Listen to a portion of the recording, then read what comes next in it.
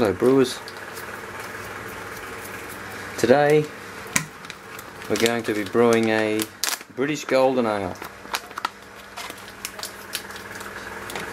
So far we've brewed that stout. Results of the two yeasts, the SO4 and the London Ale 3, and because I preferred the SO4 flavours, I am going to use the SO4 in this Golden Ale. So just getting my brewing salts, 1 teaspoon of gypsum,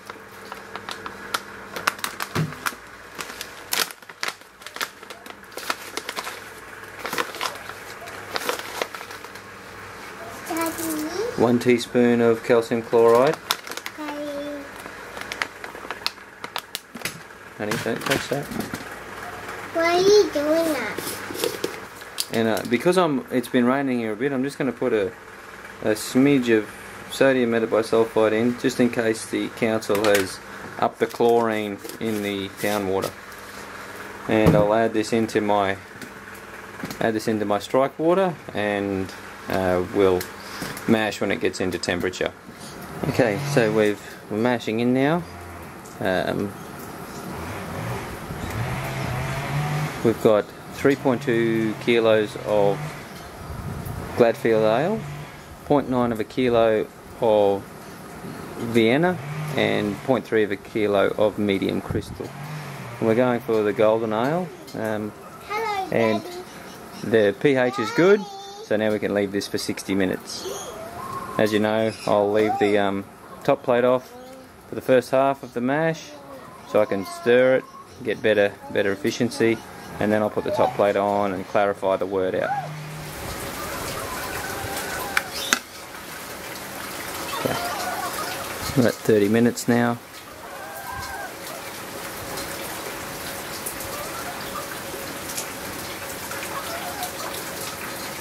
Give the grain bed one last good stir.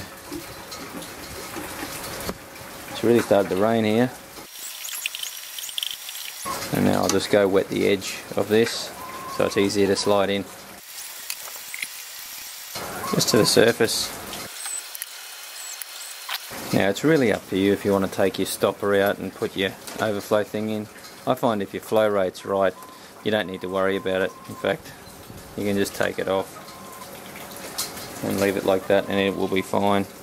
So if you this should, I'll get to see how the flow rate is in a few minutes, but that'll all clear up and you'll see a delicious golden colour wort before we do a sparge.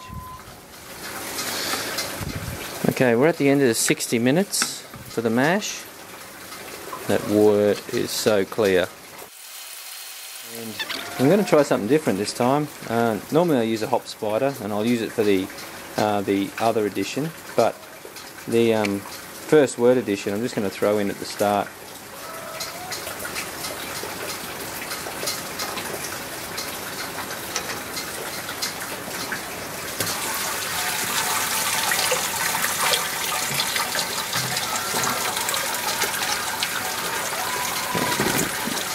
Now it is time to sparge. So sparging with 16 litres of water should get a total volume of around 28, and then hopefully a 23 litre batch. Alright, see you soon. Okay, we've got our wort coming to a boil. I'm not really sure what happened. I've got to get a second gravity reading for pre-boil gravity, but it appears I've really overshot my my target pre-boil gravity. I'm aiming for I think it's about 1044 for my post-boil gravity. My pre-boil gravity was already above that at 1046, so just getting another measurement. See how it goes, see if I'm going to add water or what I'm going to do. 10 minutes from the end of the boil, 20 grams of Amarillo hops, half a well flocked tablet,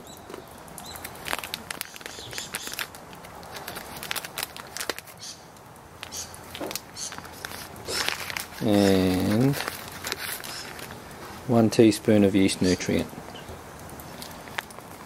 So my original gravity was, my pre-boil gravity was 1045, which is five points above what I was aiming for. I'm really not sure what happened. It means I've had a mash efficiency of above 90%, where the last, say, 6 batches, that hasn't happened. It's been consistently around 85. I did the same thing I always do. That's brewing. Alright, so we've got 10 minutes left in the boil, and then I'll throw in the last lot of hops for whirlpool hops. Alright, we've just come up to the 1 hour mark for the boil. Going to turn the boiler off and take out the hop basket, and I'm going to throw in my whirlpool hops into the main part, and then do a 15-minute whirlpool. The reason for that is just to see if I get a bit better aroma than just leaving it in the grain, the hop spider for those 15 minutes. But before I whirlpool, I'll just make sure all the wort is out of the grain, the hop spider. You can see the how much. So that's only got 20 grams of hops in it, and that's how much moisture, how much wort they absorb. That weighs a lot more. I'd say closer to maybe 100 grams. Yeah, they absorb a lot of moisture. So with the grain father, I find I have to whirlpool anti-clockwise, which is against my natural motion. Yeah, and that's because I have whirlpooled fast enough for the filter screen, the pump screen down the bottom, to actually come off and not realise. The reason why it works better this way is because the temperature probe actually stops the thing from coming off.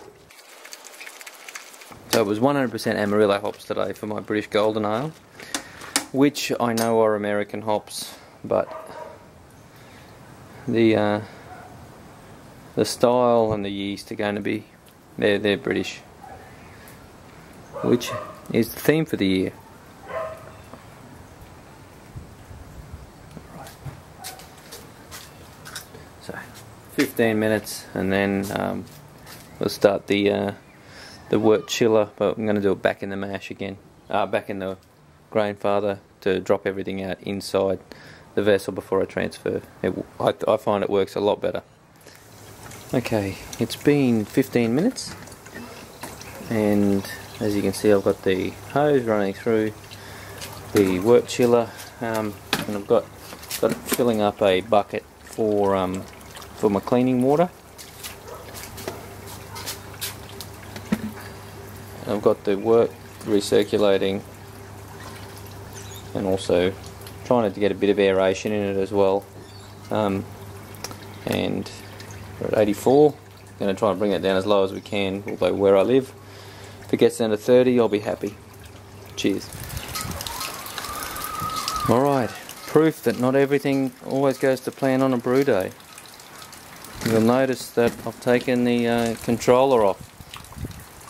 It blew up as it was pumping into the fermenter, so I'm going to have to try and fix that or get a replacement.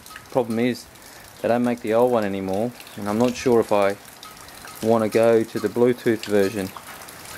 So anyway, I'll just have to manually transfer it. So I've got this screen out, and then I'll measure the temperature, and I'm going to ferment it with SO4 at 20 degrees for about 2 weeks. Alright, well, that's the end of the brew day. Apart from the pump, went really well. Overshot my gravity somehow, don't know why that happened, but I'll deal with it. So anyway, happy brewing until next time.